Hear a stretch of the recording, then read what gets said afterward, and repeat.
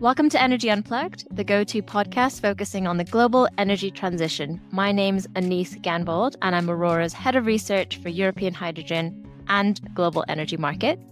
Today, I have the pleasure of being joined by Jeremy Bentham. Welcome, Jeremy. And hello to you.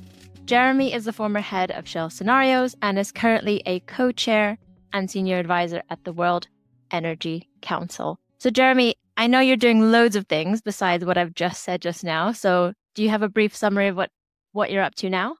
Well, you're quite right. I'm in my post-corporate executive phase of my life, having retired from that life over a year ago, where I was the head of strategy and scenarios for Shell. And currently, I'm senior advisor to a number of international organizations. You mentioned World Energy Council, but also World Business Council Sustainable Development and Mission Possible Partnership and others, as well as being a non-executive director. Wow, that is quite a lot of things. So I know there are so many topics that we can talk about, but first, I really want to pick your brain on the topic of outlooks and models. Of course, those who are familiar with Aurora know we're most famous for our forecast. And what we do is we try to quantify the energy markets and make forecasts that are useful for people. So I know you worked for a long time at Shell Scenarios. Could you please paint a picture for what was the process for making the scenarios? What were the dynamics like in the team? How did you actually go about making those outlooks, as you call them? Oh, great. Well, please kind of prompt me, don't go into an area that you'd like to go about, because obviously it's a big story. I could go on for hours about this. But basically, our purpose was to bring fresh insights to life in the minds, hearts of the very most senior decision makers in the company, but also policymakers and others outside. And in that context, we had a strong team with functional experts from all kinds of areas, whether that was macroeconomics or international relations, geopolitics, markets, technology, and many of these people were world's leading experts, but they certainly had their own network inside and outside the company to access different perspectives or different data. And also, while we cannot predict the future, we can talk sensibly about it. So we did have a quantification team that would take the assumptions being made in developing different outlooks and look at what the quantified consequences of that was. And so company is basically an engineering company. So quantification is very important also to kind of build credibility and assurance when you're trying to help people think better. They have to kind of trust that you've thought of all those kinds of things. And so in our work, the most familiar work is that becomes published externally. And that tends to be global in scope, multi-decade in outlook. And that contributes not only internally in the company to setting the context in which decisions are made, but also contributes to public dialogue. And so that's what's well known. But a lot of the work was at a more humble scale, and you might be focused on a particular country or a particular type of market or a particular asset. Because this work, whilst it's fundamental, and we can talk about why it's fundamental, is secondary in the sense that it's a means to an end, and the end is making wiser judgments, making wiser choices. And so those choices may be around big strategic decisions, but they may also be about still big decisions, multi-billion, but investment in particular assets in a particular place. And that particular decision will have the uncertainties that are relevant in that particular local context, but also the bigger context affects it. And that can be then understood in terms of those broader scope scenarios. So we had teams of experts in those types of areas.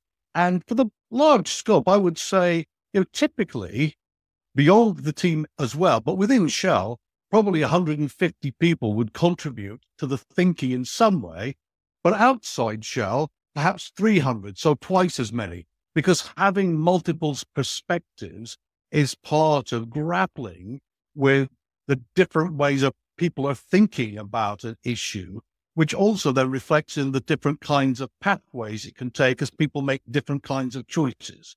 So there was that really important aspect of grappling with multiple different perspectives and pulling those together. And you may want to explore some of the things I've said, but I'll go on to say a little bit more in a moment about what I call the two crafts in that I think are particularly important. Yes, I was just about to mention that because you said two things. One is quantifying, which Aurora we're very familiar with. But the second thing you mentioned was hearts and minds. Like that's probably something that's a bit overlooked when people are making outlooks, not just making a very good and robust and quantified forecast, but also convincing people or influencing people. Yeah.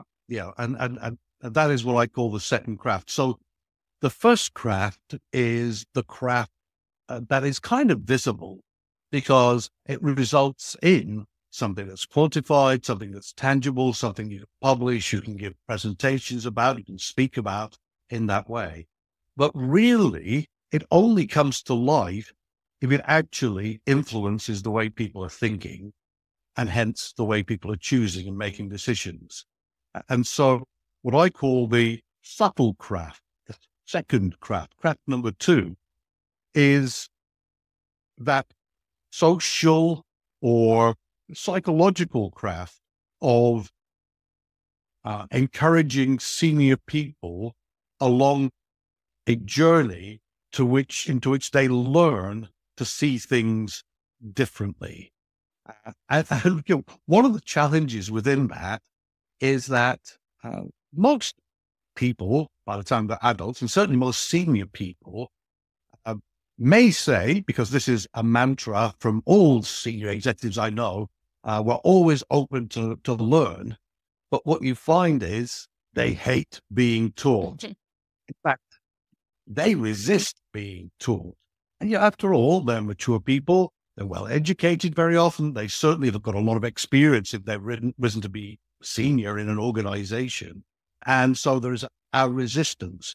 So you have to make sure that you don't stimulate that resistance. So you have to create learning circumstances whereby people actually are absorbing things and learning for themselves.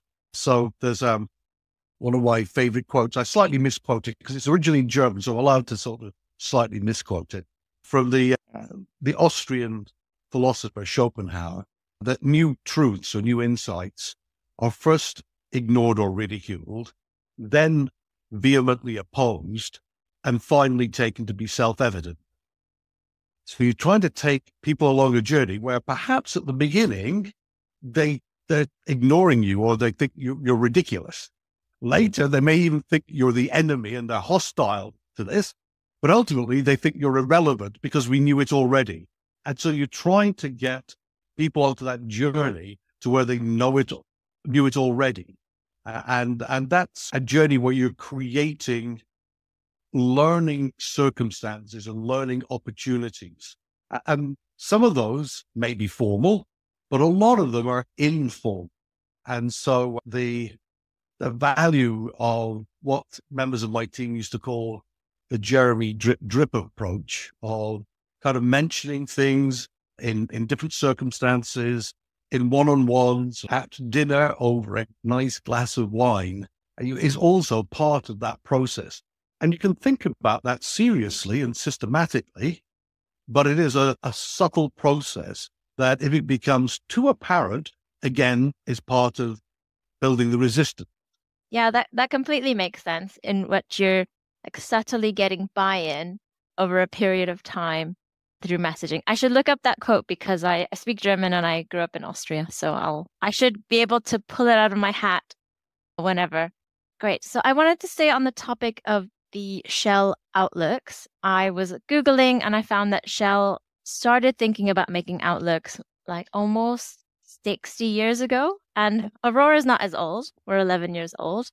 But what we do sometimes is we do backcasts of our models, which means like we'll look back and say, were we accurate? And if we were not accurate, why not? And if we were, then we're gonna parade it around. Did Shell do anything like that while you were there? Oh, absolutely. That was, again, part of the continuous activity that was there. And in fact, the Shell models, which I think are very respected and very granular and deep, broad ones, in their development, there was a lot of effectively backcasting, so that you would take assumptions of some of the exogenous areas that from a particular period, such as the economic growth in different countries, which is important parameter within there, and then run the models and make sure that what was coming out was reasonable against what actually happened. And so, there's that kind of ongoing process on the mathematical, the modeling side, but also there's the process of really going back and taking a helicopter and looking at the bigger picture, understanding how the world has played out, and has it played out within the kinds of features of the broad landscapes that you've been developing in the past. And so, within that, I had the ability to look back decades from Shell work, but also because I had the great privilege of leading this work myself for, over 15 years, I could look back at the early times when I'd been leading and learn from that. And there's plenty of big things you can say. Well, one of the reasons that the Shell scenario work is particularly well known was that it was kind of published in the 80s. The experience from the 70s, where some very important set of scenarios had within them effectively in advance the formation of OPEC. And it wasn't called OPEC in the scenarios, but it was a cartel. And there were a number of different scenarios. So it wasn't some kind of forecast or prediction. As you know, I don't like that kind of language in this arena. But what it did mean was that there was an awareness amongst the senior executives in the company of this possibility. And people had been thinking about what if. So if this kind of thing happened, what should we do?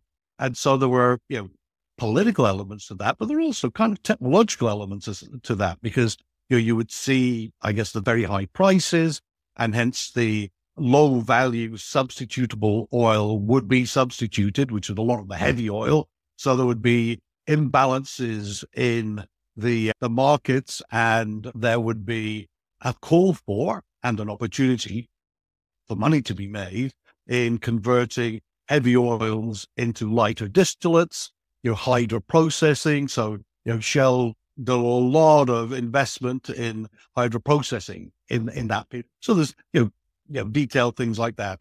But you can also kind of then look through the 80s and see that in the scenario where it was already being explored, the possibility of something happening with the Soviet Union and something happening in what became former communist Eastern Europe. So there was a preparation for that. And in the the 90s, there was a lot of work around environmental issues.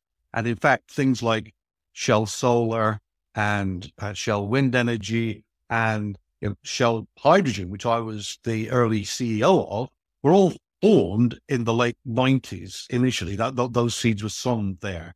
And so on and so forth. A couple of the examples that I like that are kind of closer to my time. First of all, I always have to give a wry smile when I hear it trumped out from the media or something that nobody predicted the explosive rise of solar power in the market. And kind of what they mean by that is that they look back at, I guess, the IEA work and don't find it in there. And yet, I can look back at Shell scenarios, back in the early 90s even, in which in the mid 2000s, there was already this rapid rise in the use of solar. Now, in those times, there were two scenarios. There was one which didn't happen to have that, but there was one which did happen to have it. You could see how the stars could align technologically and from a demand side that could enable that and do that. And in fact, in all the Shell scenarios since that time, the banding of the scenarios, the actual growth of things like solar power and wind power has been within that banding. Now, there are detailed, granular things in there that have surprised. So, for instance, the rapid decline in the cost of solar wasn't something that was expected to be as rapid as it was. It was kind of expected to happen. And so, that detail was wrong, but it just is a reminder that the pace of deployment of these things is not just driven by cost. It's driven by cost and a lot of other things as well. And so that's one example. Early on my watch, we had the dramatic events that were illustrated on September the 15th, 2008, when Lehman Brothers collapsed. We went into a deep financially driven recession. And I can't pretend that we were somehow in the months before that saying, oh, there's going to be a financially driven recession. But we've been exploring recession anyway. And so we had a lot of kind of thinking about recession and recovery. And September the 15th, you could see that this was now something serious was going to happen. So by the end of September, we were in front of the executive committee of the company and talking about the recession and recovery scenarios, because we were able to go and take the work we had done and then really tune it for a financially driven recession and talk about that. And, the chief financial officer of Shell, Simon Henry at the time, has gone on record to kind of say that, that work kind of really helped the company neither overreact nor underreact to what was going on. The company was better prepared because at the time, many companies were effectively being steered by the latest headlines in the Financial Times. And so, that was an example. But also, 10 years later, I went back, my team went back, and we really looked through that, and we could see the good things, the positive things that we correctly understood within that framing, but also some of the things that we either hadn't got right, had been shaped by this kind of understanding that you've got to be accepted to be able to be influential. So, for example, the rapid springback in the crude oil price wasn't modeled in what we did. We had a springback, but not as rapid. So there was something in the dynamics of modeling, which isn't surprising when you have models that are really looking at the trends over the medium term. But also, actually, I remember the conversations that we had where we said, well, in the severe yet sharp outlook that we had, there was going to be a pretty rapid springback of the oil price. But at the time, the oil price was, I don't know, like $20 a barrel or less. I think actually some people said he went down, below the 10 or the 5, but most. And nobody would have believed us if we'd said, well, you can look a couple of years out and perhaps it'll be back over $100. And so we kind of tempered our message to be able to get over the dynamic. This could spring back without having it dismissed by giving a story that would have been dismissed as too fanciful. I hope that makes sense as well. Yeah, that makes sense in that your outlook won't necessarily be correct, but it also has to be explainable in the present. Maybe that's what you mean. And then the Lehman Brothers example, completely different theme, but it really reminds me of the COVID-19 vaccines where they'd been preparing for it for decades. And then when it came, they could just target this particular virus. And now we're starting to come into that point where we're looking back as to what we learned from it. What could we have done better? And yeah, it's an interesting parallel. Yeah, and it's on that one. When it happened, people have known for a long time that a pandemic was possible. And, but there was, a big crisis in a major organization there. You've got people all over the world, what's going to happen? And so there were crisis teams in the organization focused on, all the things that might be needed to be done in the next day or the next week or the next 2 weeks. But within that main team, a member of the scenario team was there, not because of any technical expertise in pandemics, but because of the importance of scenario thinking, a mindset that recognizes that different types of outcome are plausible. And so I was working within that.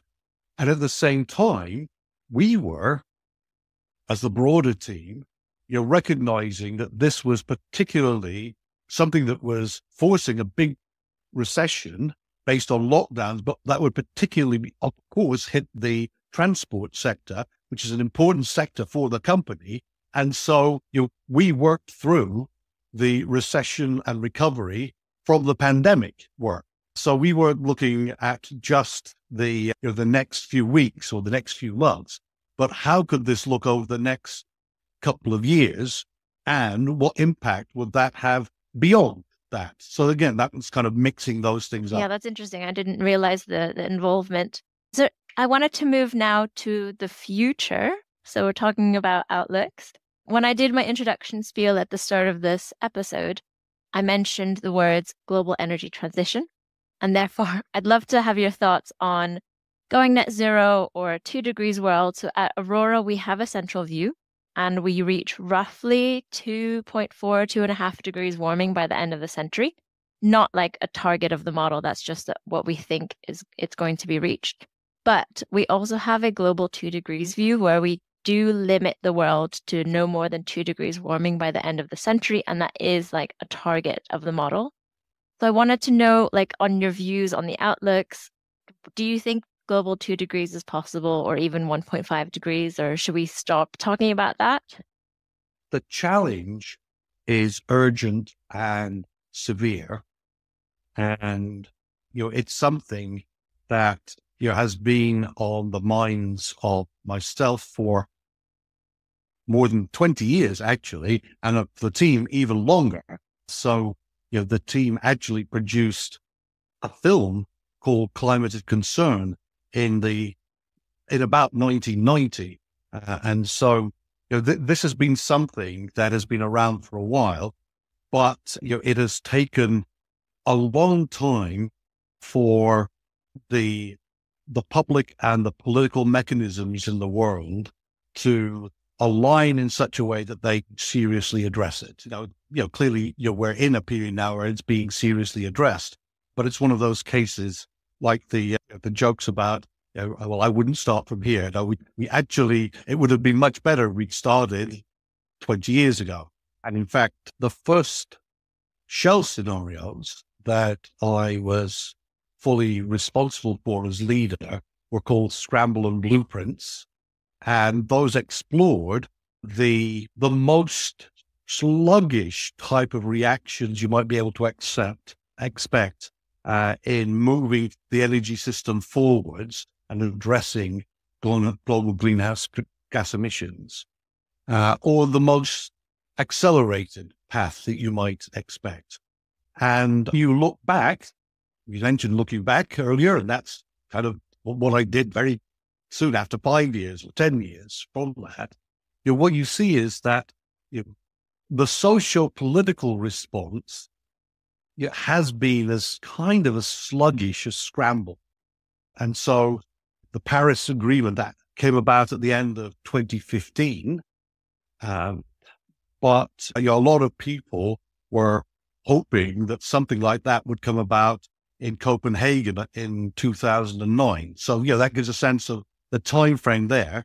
However, on some of the techno-economic or socio-technical areas, those were as fast as blueprints. So, the pace of growth in the power sector of solar and wind was similar to the pace of growth in blueprints. The pace of growth in the sales of battery electric vehicles was along that area. So there was a mix of the two, but you can learn from the fact that the techno-economic was at the more accelerated side, but the socio-political framework in which that was embedded was on the sluggish side. And so many of the challenges that we face now are still on aligning the stars, on the coordination issues, the socio-political issues as well. So you were asking me about outlooks and about how, I don't know, optimistic or pessimistic I am. So first on the outlooks, the type of outlooks that Shell presents are rooted in what's actually happening now, and then explore different futures. But in addition to that, in the last several years, there was the desire to really bring an outlook which starts in that way, but which is ultimately shaped to deliberately meet the global aspirations, so you can learn from that. And so something called initially the Sky Outlook, and it's gone through various iterations. Sky 1.5 degrees C is what it meets. Sky 2050, net zero emissions by 2050, have that kind of hybrid nature in that they're really rooted in how the dynamics can really work from now, but increasingly over time, the dynamics are shaped in order to meet that outcome. So in a sense, what I would say is that it is still techno-economically possible to achieve the aspirations. That doesn't necessarily mean they will be achieved. And in terms of optimism, and I don't like to use those terms, I don't apply them to myself. I refer to the thinking of somebody called Jim Stockdale. People who are listening to this, or yourself, may know of the Stockdale paradox. And he was an aviator who was shot down in the Vietnam War and survived 7 years, I think, in captivity in the Hanoi Hilton, as it was called. And a lot of his peers didn't survive. And a lot of them were pessimists or optimists. The pessimists gave up hope early. The optimists weren't grounded, and very often when they were confronted with challenges, they lost hope as well. But he always held to the fact that an important part of his survival was being absolutely brutally honest about the circumstances that he was in, and having an unwavering faith that he could get through this, and working to take steps, even if they were baby steps, towards that. And so that may be called positive realism. And so I like to think that I'm a positive realist, and I would encourage others to be a positive realists as well. Yeah, that sounds like a good soundbite for the podcast, positive realism. It sounded like from what you were saying that the global energy transition isn't just about the actions, it's about perception and how people perceive the challenge. And since you've been working in the energy sector for 40 years or so, you've probably seen many shifts in energy, in like the perception of the transition. What are your reflections now? Oh, yeah. How we see things shapes a lot of our actions, and hence shapes the world. So how we see things is really important. And work, like the scenario work, can help people see things in new ways, in alternative ways, in different ways, see through the eyes of others. And in fact, one of my illustrious predecessors used the phrase, the gentle art of reperceiving. And so there is something of that in the kind of work that I try and exemplify when I'm struggling with, or helping others struggling with, radical uncertainties. And so if I look at energy and energy transitions, it was really first came into the public dialogue back in the early 90s, and in a United Nations context, in which the focus was at country level, at which there were deep tensions between the global north and the global south on lots of other issues, a lot to do with financing development and historical issues around finance and things like that. And so it kind of got played out in that context, and it's continued to be played out in similar contexts as people have understood more and laid out their picture of the world. It's broadened. I'm glad that I was involved in helping shift from a country-only perspective into a country and sector perspective, for example. But the worldview that's become established is that this is slow-moving, it's costly, it's supply-focused, it's a burden, and it's a slog. And that's kind of not very inspiring. People can talk about, I don't know, $3.5 trillion of investment required per year. Okay, we're spending $1 trillion at least already in the area, so it's a little boost on that. But people don't put that necessarily into the context of a global economy of $90 trillion per year, and don't work out what this means if you play through the investments into the actual impact that could have on buying a pair of jeans, for example. And so when you kind of begin to do that, and you begin to look at the way that developments we mentioned earlier, like solar and wind, explosive growth, battery electric vehicle sales, explosive growth. Look back into the 70s at the pace of growth of liquefied natural gas markets when they first started really growing. And you begin to look at this, and you actually see that instead of being this costly slog, another way of looking at this is that it's an high opportunity, fast moving, competition driven, modest cost tipping points of uncertain timing. And with lots of opportunities that are there, you ask different strategic questions.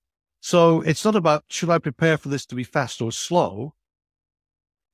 When the stars align, it's always fast. But you just don't know whether that's going to align in 3 years or in 10 years. So the question then becomes, is it better for me to be a bit too soon or a bit too late? And it's almost always better to be a bit too soon than being a bit too late. And so the way that we see this is important. And so whilst there are elements of this where it's fair to say, talk about high cost, slow moving slot, there's also an element of this where it's a set of opportunity rich, fast moving, demand led tipping points. And that's why I would like to kind of promote that alternative perspective alongside the dialogue that's already in place. Because I think that alternative perspective is right. There's a huge amount of value to be made here that can benefit other people. I mean, I dealt a lot with companies like General Motors and Ford back in the 90s. Tesla happened, and Tesla is now worth 10 times as much as those companies. It's worth, 3 times as much as my former employer as well. So there's a lot of market value being created there. But along with that, if you look at the ecosystem, there's a whole lot of new jobs being created. There's a whole lot of impact on not only the prospects for a better environment, but actually the a stimulus of innovation in all kinds of areas as well. So trying to shift the perspective from this is all about cost into this is as much about opportunity as cost is something that I'd like to promote. And perhaps this little conversation that we're having may help seed that in a few people's minds. Yes, definitely. So at Aurora, we're finding that like it's not just maybe I shouldn't have called it the challenge of the energy transition, but also the opportunities, because what we do at Aurora is also just giving people the numbers to say, actually, if you work on this project, let's say this hydrogen project, you could actually make money. Your IRR looks pretty positive. So it's not a slog, it is full of opportunities. But I'll leave that for another episode, hydrogen. I wanted to wrap up on like something more forward looking or some sort of advice, takeaway tips for the audience. I would say that you're an expert on setting strategies, crafting strategies, as you call it, across various organizations and types of groups. So what kind of insights or tips could you give to the audience? Because I'm sure many listeners are responsible for or involved in setting strategies in their roles. Yeah, that's right. I'm happy to talk about that. The word strategy has its roots coming from the word stratetos in ancient Greek, which actually meant the art of the general. And one of the problems with that is that it's tended to drive a lot of military type metaphors.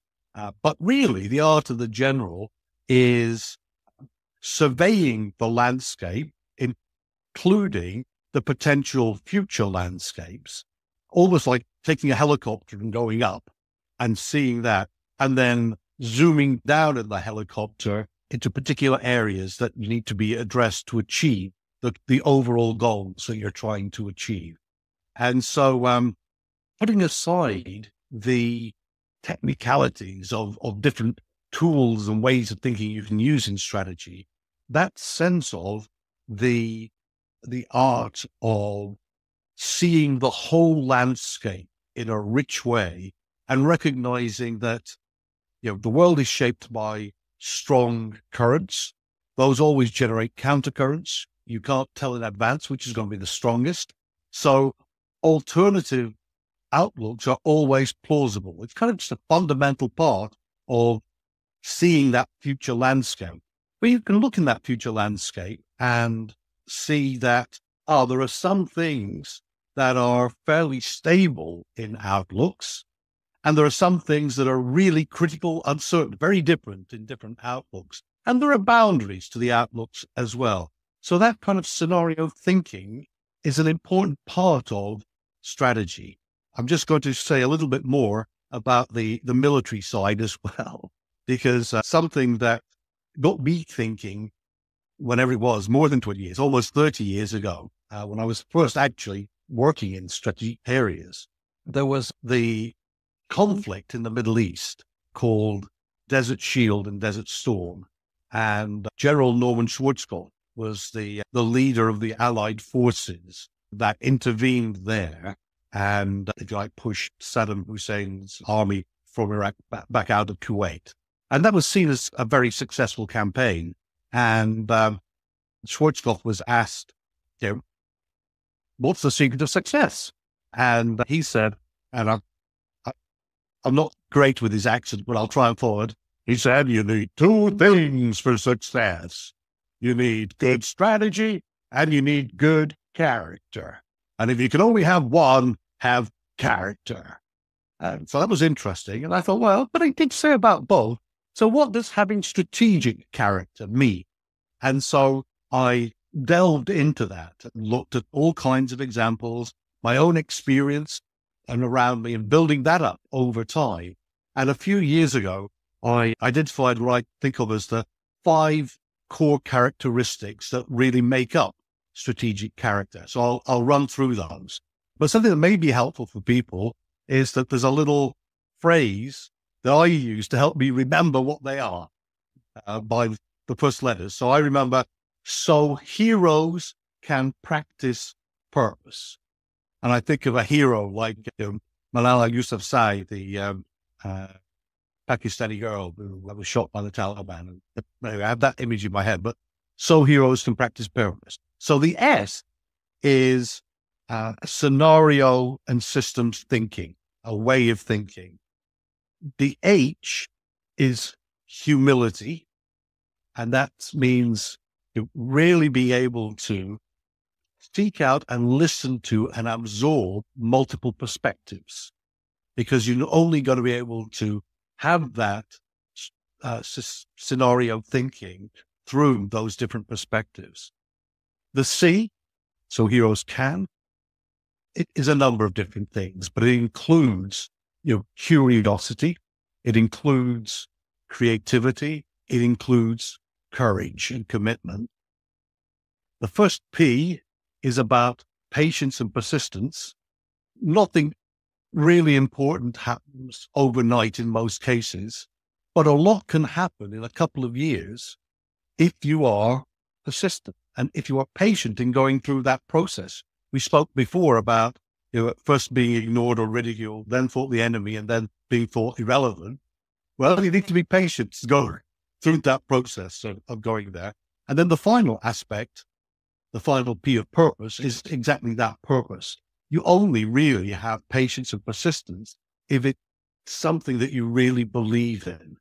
And so, if I frame my little purpose at the moment is that I still feel that I can make a contribution in some way to promoting a better life with a healthy planet. And so that is steering a lot of the things that I do, including the portfolio of activities that we mentioned right at the beginning of the podcast. Okay, so heroes can practice purpose. So I hope our listeners have been taking notes. I'm going to wrap it up there. Thank you very much, Jeremy, for your time. It was a real pleasure to speak to you and get your insights into a whirlwind of topics, and hopefully see you on our podcast again soon. Thank you, Jeremy. Anise, my pleasure, and thank you very much. That was Jeremy Bentham, former head of Shell Scenarios and co-chair and senior advisor at the World Energy Council, talking to Anise Ganbold, Aurora's head of research for European hydrogen and global energy markets. Do keep an eye on our podcast feed for more in-depth conversations with senior members of the energy industry. The best way to do this is to subscribe on whatever platform you use. Thanks for listening, and goodbye.